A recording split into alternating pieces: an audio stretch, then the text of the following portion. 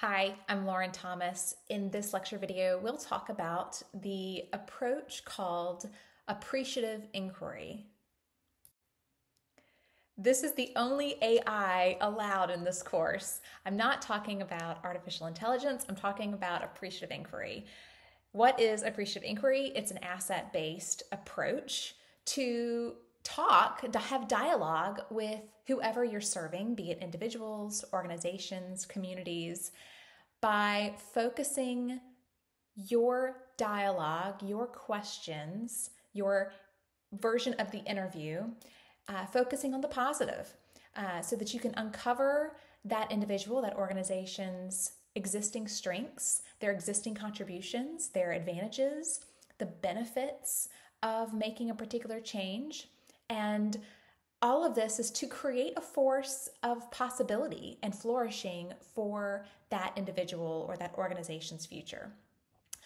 In a nutshell, it's a process of communicating to engage the person or the people that you're serving in a way that will allow them to change in a way that's honoring their own life.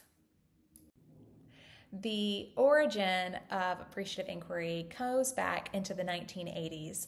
So in the 1980s, management consultants would be hired by corporations when there was some sort of culture change that needed to be made.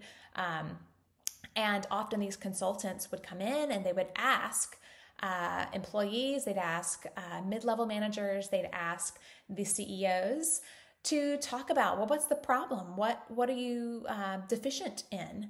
And what David Cooperrider and Suresh Srivastava shared in the late 1980s was that there is a different approach to these consultations. They constructed the appreciative inquiry model, and it was a real significant shift in the way management consultants communicated to the companies that they were working for. And their way of approaching change was that we need to refocus on what works in the corporation and on what people really care about, what they're really good at. Because this model, what it does is it assumes that the questions that we ask will tend to focus our attention in a particular direction. And that the organizations, no matter what questioning, whatever line of questioning you take someone down, they're going to go in that direction based on the question that's being asked. So the essence behind appreciative inquiry is that every word in a question matters. How an interviewer asks a question to someone, an interviewee, it can influence how that interviewee perceives their own power and capability for the future. And this change in questioning can shift the narrative, and it avoids unintentional negative bias that may exist for the interviewer or the interviewee. And do you notice that this seems a little similar to asset framing? So appreciative inquiry and asset framing come from the same spirit. Asset framing is about defining people by their aspirations and contributions, whereas appreciative inquiry is about engaging people with questions that focus on their core strengths and existing contributions and aspirations. So again, this goes to that spirit of recognizing, acknowledging that negative bias exists in humans. What we appreciate, what we focus on will grow. What we don't focus on might just get worked out in the end once we've developed enough capabilities and self-efficacy and competence in our skill sets that the things that seem so problematic in our life right now might actually start to be perceived as feasible to handle. In this brief video, one of the founders of Appreciative Inquiry, David Cooperrider, discusses there is a double meaning behind the term appreciation. Take a listen.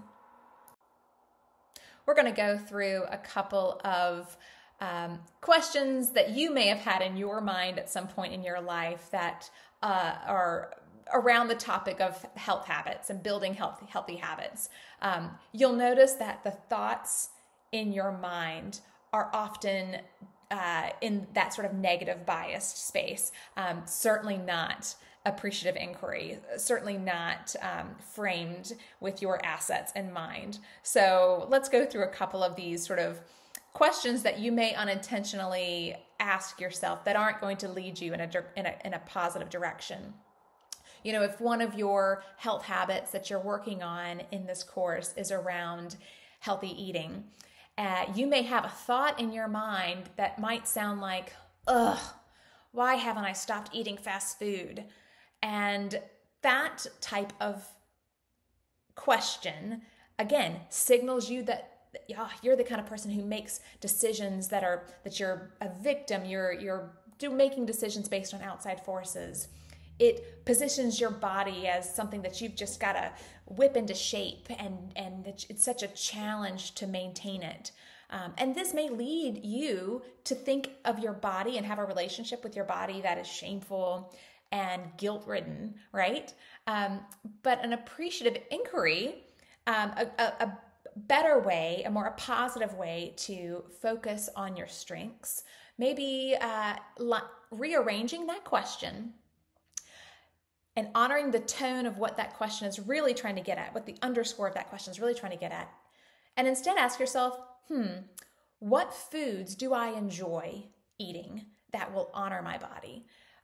By asking that question and helping yourself recognize that the faulty thoughts in your head need to leave is reframing that question, realigning that question so it's really appreciating what you bring to the table. It helps to signal that you make really good decisions based on your own values, that you have a body that's worthy to invest in, and it could lead you to a curious, more honest reflection of the state of where you're at when it comes to your relationship with food. Here's another one. Instead of the thought that's in your mind that might say, "Oh, why didn't I go to the gym today?" Ugh. You can even hear the tone as I ask that question. Why didn't you go to the gym today? Why didn't I go to the gym today? It signals that you're being forced by some outside entity.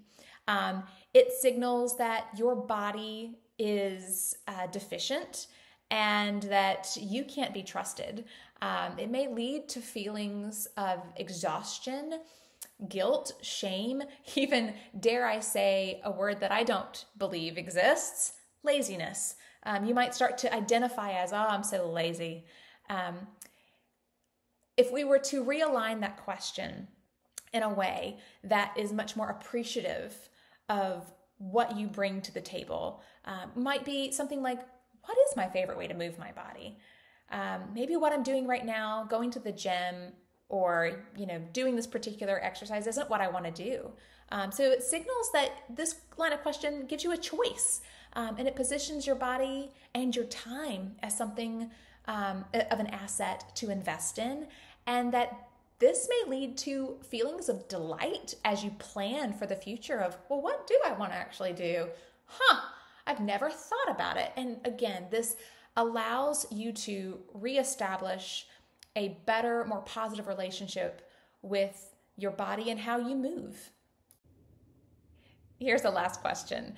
You've likely had this thought in your mind, this faulty, negative thought in your mind, question in your mind that says, why do I keep procrastinating on this assignment? Which again, it signals that you may be making a decision out of guilt.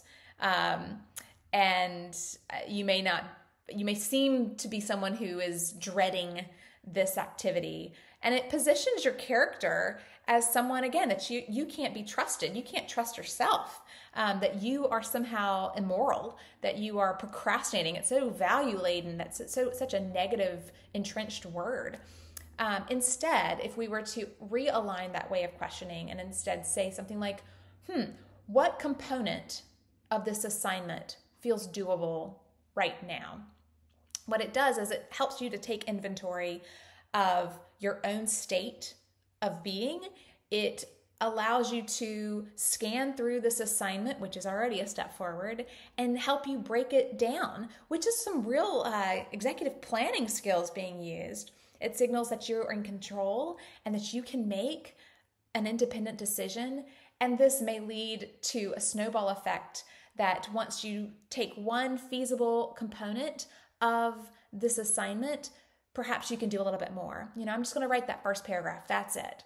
And then once you get into it, you may actually find, oh, I got this, no big deal. I can handle the rest of this from now on, because you've built that skill set, you've built that muscle memory. A few years ago, Serena Williams was in the Australian Open, and after she won, she was asked a pretty negative question by a sports journalist. And what I so appreciate about her response is that she put this sports journalist in his place and said, no, I don't accept that. I'm a very kind person to myself. And she really emphasizes that idea of what we focus on creates a narrative that she was not going to indulge in that line of questioning. So the key thing to remember around appreciative inquiry is that we, as professionals, no matter who we serve, whether it's individuals or a community or working in an organization, we can learn how to be curious, respectful, and appreciative.